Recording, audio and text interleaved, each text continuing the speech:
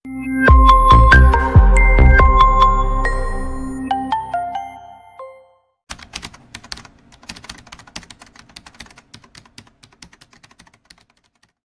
വിദ്യാർത്ഥികൾക്കും സംസ്കൃതയുടെ ഇംഗ്ലീഷ് ക്ലാസ്സുകളിലേക്ക് സ്വാഗതം. നമ്മൾ 7ാം ക്ലാസ്സുകാരുടെ 3ാമത്തെ ചാപ്റ്ററായ A snake in the grass എന്ന് പറയുന്ന ഒരു സ്റ്റോറിയെക്കുറിച്ചാണ് പഠിക്കാൻ പോകുന്നത്. A snake in the grass, അപ്പോൾ ഇതൊരു സ്റ്റോറിയാണ്. എഴുതിയിരിക്കുന്നത് R.K. നാരായൺ. അപ്പോൾ അദ്ദേഹത്തെക്കുറിച്ച് നമുക്ക് നോക്കാം. He's A well known Indian writer in English. അപ്പോൾ ഇംഗ്ലീഷ് ഭാഷയിൽ എഴുതുന്ന വളരെ ഫേമസ് ആയിട്ടുള്ള, വളരെ വെൽ നോൺ ആയിട്ടുള്ള ഒരു ഇന്ത്യൻ റൈറ്റർ, ഇന്ത്യൻ എഴുത്തുകാരനാണ് നമ്മുടെ R.K. Narayan. He wrote several novels and short stories that one him many awards. അപ്പോൾ ഒരുപാട് ഷോർട്ട് സ്റ്റോറികളും നോവൽസൊക്കെ ഇയാൾ എഴുതിയിട്ടുണ്ട്. അതിനൊക്കെ തന്നെ ഇയാൾക്ക് ഒരുപാട് അവാർഡ്സൊക്കെ ലഭിച്ചിട്ടുണ്ട്. അപ്പോൾ വളരെ ഫേമസ് ആയിട്ടുള്ള ഒരാളാണ്. അവാർഡ്സൊക്കെ ഒരുപാട് ലഭിച്ചിട്ടുണ്ട്. They deal with the peculiarities of human relationships and the realities of Indian life. അപ്പോൾ ഇദ്ദേഹത്തിൻ്റെ കഥകളുടെ പ്രധാന തീമെന്ന് പറയുന്നത് നമ്മുടെ ഇന്ത്യക്കാരുടെ സ്വഭാവ സവിശേഷതകളും അവരുടെ ജീവിത രീതികളിലേക്ക് കുറിച്ചാണ് പൊതുവായിട്ടും നമ്മുടെ R.K. നാരായണൻ്റെ നോവലുകളിലെ സവിശേഷത എന്ന് പറയുന്നത്. Most of his novels R set in the imaginary south Indian town Malgudi. അപ്പോൾ നമ്മുടെ R.K. നാരായണൻ എഴുതിയിരിക്കുന്ന ഒട്ടനവധി അല്ലെങ്കിൽ ഒരുപാട് നോവലുകളുടെയും അത് അരങ്ങേറുന്ന സ്ഥലം എന്ന് പറയുന്നത് സൗത്ത് ഇന്ത്യയിലെ ഒരു ഇമാജിനറി ടൗൺ ആയ മാൽഗുഡിയാണ്. അതായത് ഇമാജിനറി ടൗൺ ആണ്. ഇതൊരു ഒറിജിനലായിട്ടുള്ള ഒരു സ്ഥലമല്ല. നമ്മുടെ R.K. നാരായൺ തന്നെ തൻ്റെ ഭാവനയിൽ രൂപകൽപ്പന ചെയ്ത ഒരു ടൗൺ ആയ മാൽഗുഡിയിലാണ് ഇദ്ദേഹത്തിൻ്റെ കഥകൾ നടക്കുന്നത്. R.K. നാരായണൻ്റെ വളരെ ഫേമസ് ആയിട്ടുള്ള ഒരു സ്റ്റോറീസിൻ്റെ കളക്ഷനെ മാൽഗുഡി ഡേയ്സ് എന്നൊക്കെ പറയുന്നുണ്ട്. വളരെ ഫേമസ് ആണ്. നിങ്ങൾക്ക് സാധിക്കുമെങ്കിൽ അതൊക്കെ ഒന്ന് വായിക്കുക. നല്ല കഥകളാണ്. ഓക്കെ, അപ്പോൾ നമുക്ക് സ്റ്റോറിയിലേക്ക് പോവാം. A snake in the grass. അപ്പോൾ പുൽത്തകടിയിൽ ഉള്ള ഒരു പാമ്പ്, അല്ലെങ്കിൽ പുൽത്തകടിയിൽ കിടക്കുന്ന ഒരു പാമ്പ് എന്നാണ് നമ്മുടെ ഈ കഥയുടെ ടൈറ്റിൽ എന്ന് പറയുന്നത്. ഓക്കെ, അപ്പോൾ നമുക്ക് സ്റ്റോറിയിലേക്ക് പോകാം. നോക്കിക്കോളൂ. It was A Sunny afternoon.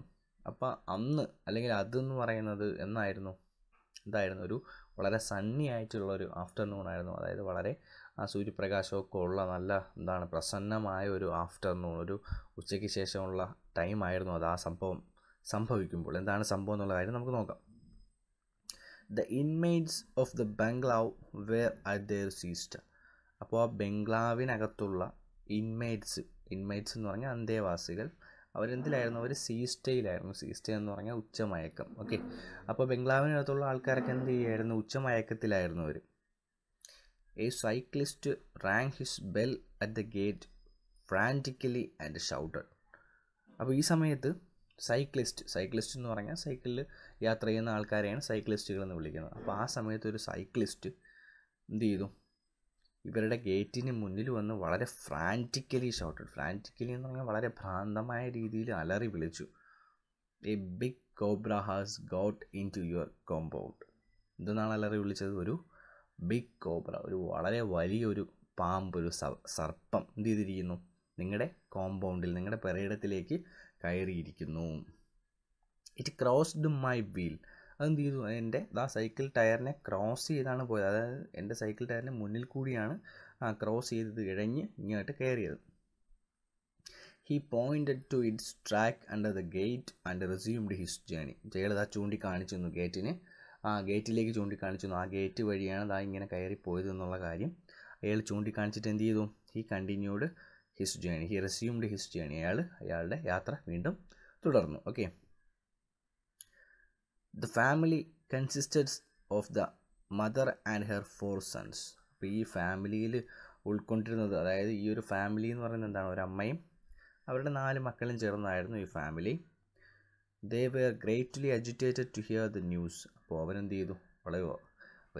ഈ ഒരു വാർത്ത കേട്ടപ്പോൾ എന്ത് വെച്ചു? വളരെയധികം പരിഭ്രാന്തരായി. അജിറ്റേറ്റഡ് ആവുക എന്ന് പറഞ്ഞാൽ പരിഭ്രാന്തരാവുക എന്നുള്ള മീനിങ്ങാണ്. Okay,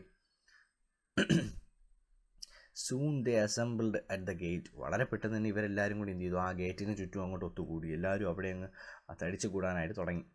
there old servant Dasa was sleeping in the shed.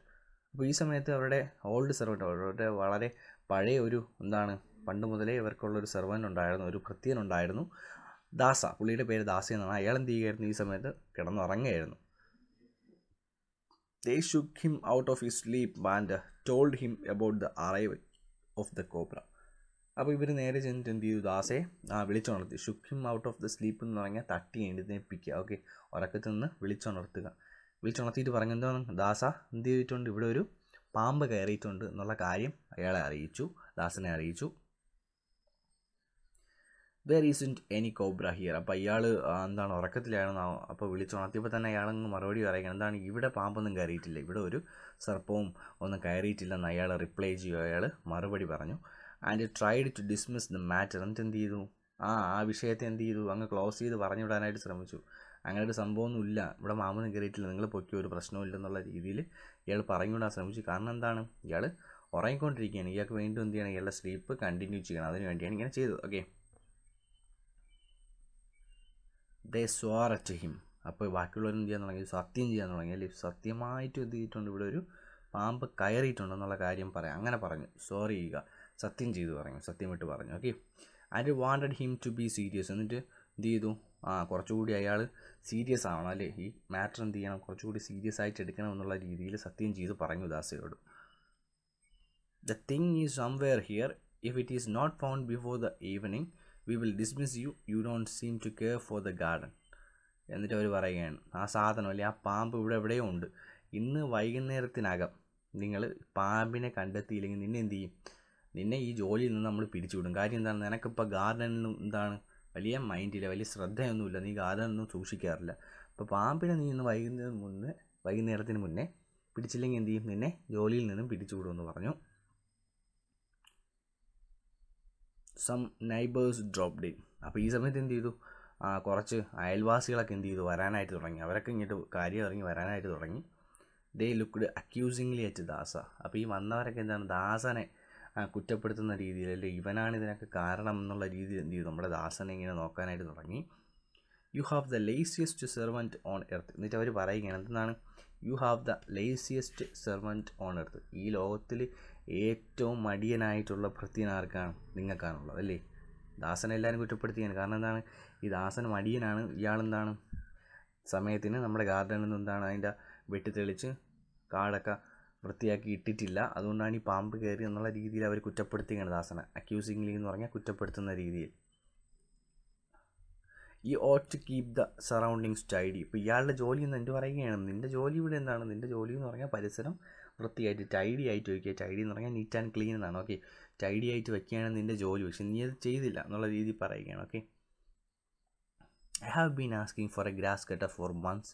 അപ്പോൾ ദാസ എന്താണ്, അതിന് എന്തെങ്കിലും ഒരു മറുപടി പറയണ്ടേ. അപ്പോൾ ദാസ പറയുകയാണ്, ഞാൻ മാസങ്ങളായിട്ടൊരു ഗ്രാസ് കട്ടറിന് വേണ്ടി നിങ്ങളുടെ അടുത്ത് ചോദിച്ചുകൊണ്ടിരിക്കുകയില്ലേ, നിങ്ങളതെനിക്ക് വാങ്ങിച്ചു തന്നോ എന്നുള്ള രീതിയിൽ അയാൾ ന്യായീകരിക്കാൻ ശ്രമിക്കുകയാണ് ദാസയെ. ദാസ സെഡ്. അപ്പോൾ അയാൾ അങ്ങനെ പറഞ്ഞു. In one voice they ordered him to manage with the available things. അപ്പോൾ ഒരൊറ്റ സൗണ്ടിൽ, അല്ലെ, എല്ലാവരും കൂടി ഒരുമിച്ച് പറയുകയാണ്, എന്തെന്നാണ്, ദേ ordered him to manage with the available things.